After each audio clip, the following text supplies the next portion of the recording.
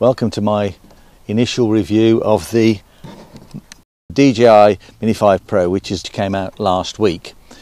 I've been out in the field today flying this, and I've done a number of videos about the various different features on this. Welcome to a beautiful sunny day in North Devon. I'm here in the field, we've got 30 acres here, to do the testing on the Mini 5 Pro, the new Mini 5 Pro, the DJI Mini 5 Pro, which has just recently come out. The testing I'm going to do today is individual videos on the various intelligent flight modes. You've got quick shots, master shots, active track, spotlight.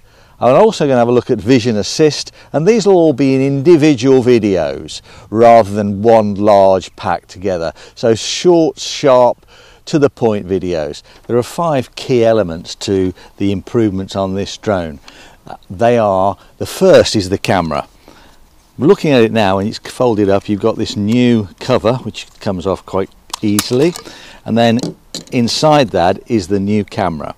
Now the major difference on this is it's a 1-inch sensor, whereas the Mini 3 and the Mini 4 Pro were 1/1/3 sensors, and that's a 55% improvement on the size of the actual sensor. It's the same camera, or the same camera as the primary camera in the Air 3S. And looking at the differences on the sensor, because it's larger, it's actually not an inch. That goes back to the old CRT cathode ray tube measurements. It's actually 0.63 across rather than 0.51 across, so it's a 55% improvement, but it's not actually a 1-inch sensor. The camera in the first instance with the larger sensor gives a better image quality.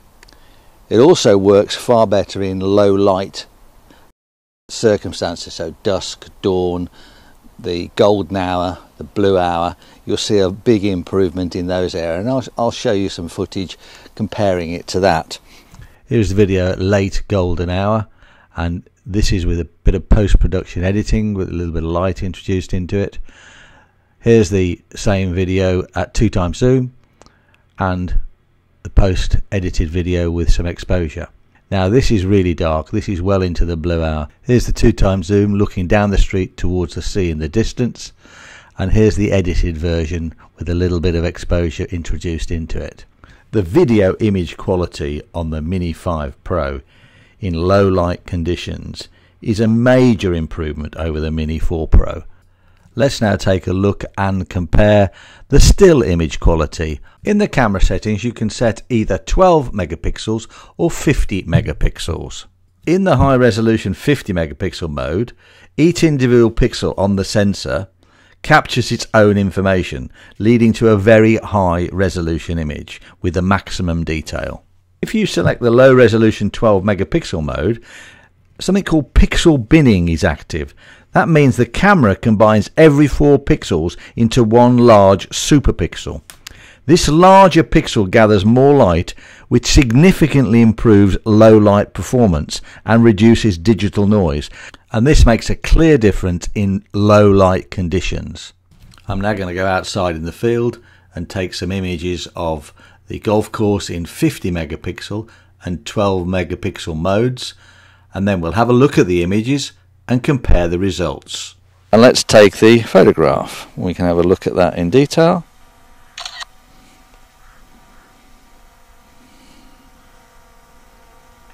I'm now going to go 2x zoom, just adjust it up a little bit, take the photo again.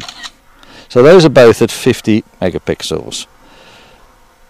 If I now come out of that and I go to 12 megapixels, which is merging 4 of the pixels together, should be a sharper finish, but we'll see what happens. I'm going to take the same photograph at 2x zoom. I'm actually going to come back out to 1x zoom and click on the same photograph, and we'll have a look at those photographs individually and discuss the results.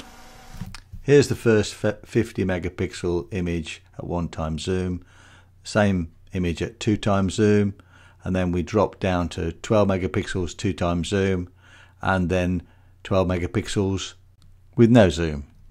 When I compare the four images, the 50 megapixel and the 12 megapixel look very similar. But when I punch in Lightroom, you can see there's a clear difference between the 50 and the 12 megapixel images. In conclusion, if you have good light conditions, if you want the best results, use the 50 megapixel setting. But in dark light conditions, the opposite is true. Here's a still image at the golden hour, taken at 12 megapixels, which gathers more light. There's the 50 megapixel image, and when I punch in on Lightroom, you can see there's the 12 megapixel image, and when you punch in on the 50 megapixel, you can clearly see the difference. There's so much more noise in that one. The camera also rotates when it's flying along, and you can rotate it 225 degrees. That's from -45 through to 180 degrees, and there's a new shot called Rotate. It'll also turn portrait like the Mini 3 and the Mini 4 do, but when it's turned portrait, you have a full movement of camera up and down. The drone now has more dynamic range, like 14 stops of dynamic range. This is what the 1-inch sensor gives you. It also has a 2x digital zoom, and the digital zoom works so well you could mistake it for an optical zoom. It isn't, but the quality that DJI have got on this 2x zoom is amazing. The lens goes on the 2x zoom from 24mm through to 48mm, and it's a really crisp zoom. You'll see some examples now on the screen of different shots I've taken with the zoom. What it has is a 24mm lens with a medium tele lens of 48mm, which is a 2x zoom. And here is the video at the full zoom, 2x zoom, and then I'm zooming back out to 1x zoom, and this drone is probably 250 to 300 meters away from that building. So you can see the quality of the image. The second major upgrade is collision avoidance, and on the collision avoidance they've improved the sensors, and they've included these LiDAR sensors in the middle. Now what those LiDAR sensors do is they allow you to get closer to objects in really low light conditions and improve the low light performance of the drone. And this is why you can get closer to objects in the dark. The lux levels that they work on here is supposedly 1 lux, which is 1 candle. So the low light performance of these sensors is exceptional for a small drone. Also, the improved performance of the sensors improves the automated flight mode. Here I am out in the field using spotlight mode, and the distances that these modes will work away from you have been improved because they've moved to OcuSync 4 Plus, and the range and the stability for this OcuSync 4 Plus has improved over the old Mini 4 Pro. There is an auto mode now where you can just let the drone do its own thing, and there are 2 new shooting modes. You can set it for cycling and skiing, or the original standard mode. I'm now going to select auto mode, and the drone will decide whether it wants to be on the inner circle or the outer circle. As I walk forward, the drone is making the decision. Now it's made a decision to go round to the rear of me on my left. Now I've changed my direction, and it's changed again, and the drone is making all the location decisions in relation to me on its own in auto mode. The third improvement is the battery. Now the battery is now 36 minutes rather than 34 minutes, and the batteries, you can see that this drone is now a different color. It's the same color as the more modern Mavic 4 Pro that came out a couple of months ago. And if I take this battery out, you can insert, and it'll allow you to use the Mini 3 and the Mini 4 batteries, but you can see the difference in colour there. Now You can use these batteries, they are heavier. This battery is 70 grams, the Mini 4 battery is 78, and the Mini 3 battery is 80 grams. So these batteries are heavier, and there's a lower minutes on the actual battery, of down to 34 minutes rather than 36 minutes. They are not backward compatible. You can't use the Mini 5 battery in a Mini 3 or a Mini 4 drone. They're not backward compatible. You get an error message. But the other way around, you can, if you've got existing Mini 3 and Mini 4 batteries, you can use them in this drone. They just fit in straight fine and they have no problem. The fourth major difference is the propellers.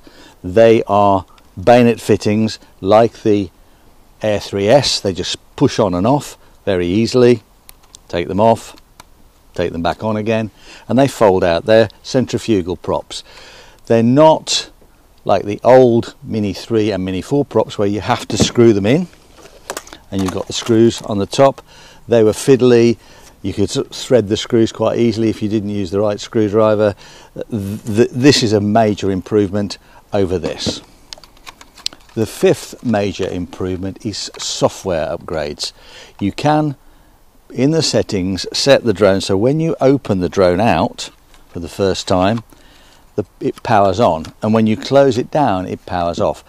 Those are software settings. You can switch it on and off, like the Mavic 4 Pro.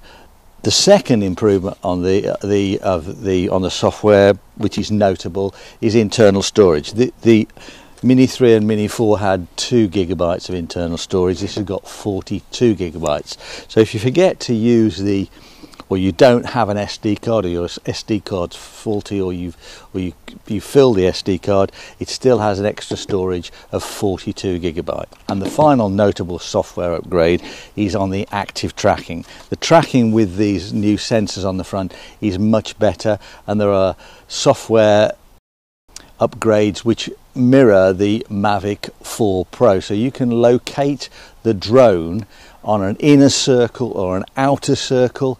You can change those circles, the diameter of those circles from the outer and the inner. You can change the height of those circles, and you can on the fly press the button or have it do it automatically. Hope that's helpful. Happy flying. Bye for now. If you enjoyed this video, then subscribe to the channel or watch the next video in the playlist or the new videos that we've just recently downloaded.